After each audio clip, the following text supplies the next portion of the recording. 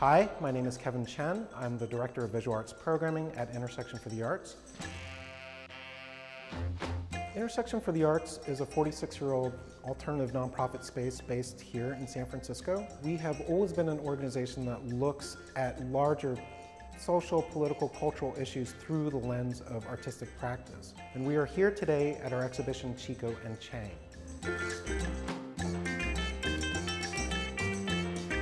The original inspiration was actually drawn from a restaurant chain in Atlanta, Georgia called Chico and Chang.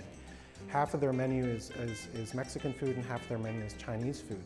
What really struck me about that particular menu was the graphic picturing a Chinese guy in a coolie hat on a rickshaw carrying takeout Chinese containers, and in the back seat was a drawing representation of a Mexican guy wearing a sombrero and carrying a tamale holder.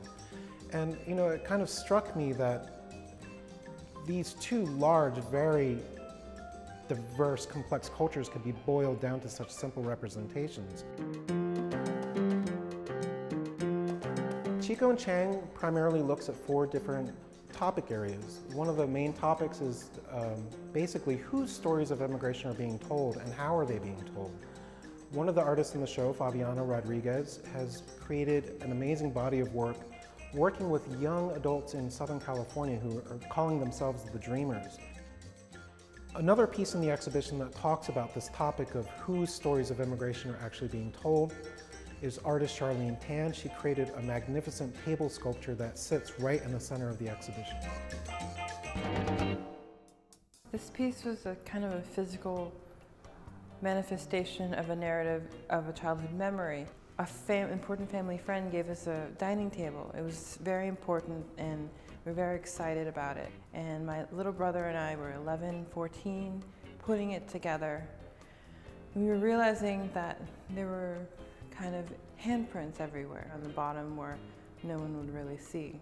And it became this kind of awakening of what child labor is. Silent labor was almost like an exercise to show a stranger that feeling we had at that moment. The second theme that the exhibition covers is how are place and location defined. A great example of a piece of work that comments upon this theme is artist Tracy Snelling's sculpture called Mexicali, China. She is another Bay Area artist who has done recently, in the past couple of years, residencies in both China and also in Tijuana, Mexico, where immigrant communities really help define how neighborhoods look through business signage and interior decoration. Her sculptural piece kind of mismatches the two communities together, creating this wonderful, fantastical future look at what the present is today. The third topic in the exhibition is where we can see where the two communities start intersecting or where they start colliding. Ana Teresa Fernandez, she did a sculptural installation utilizing the ubiquitous blue, white, and red patterns of the rayon bags that many communities use to transport laundry to the laundromat to buy groceries and such. As you can see, she created a little installation kind of mocking up the interior of a household, covering up as many objects that are familiar to the eye with the fabric.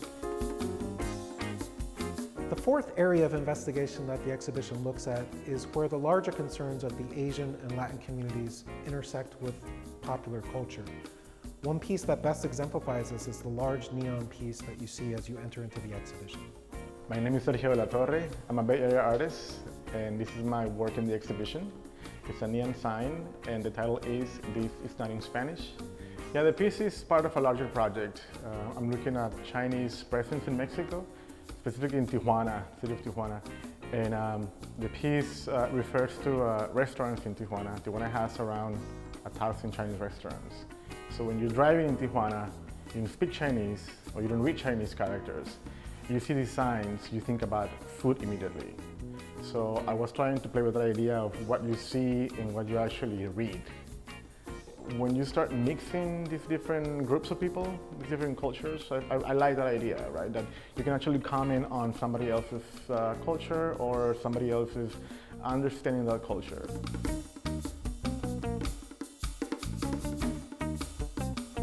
One of the hopes we have for visitors that come and see the exhibition is that they go away taking a better understanding of the broadness and the breadth of the issues that are affecting and impacting both the Asian and Latin communities here in California, and how they actually spill out into the larger fabric of the communities that we live and work in.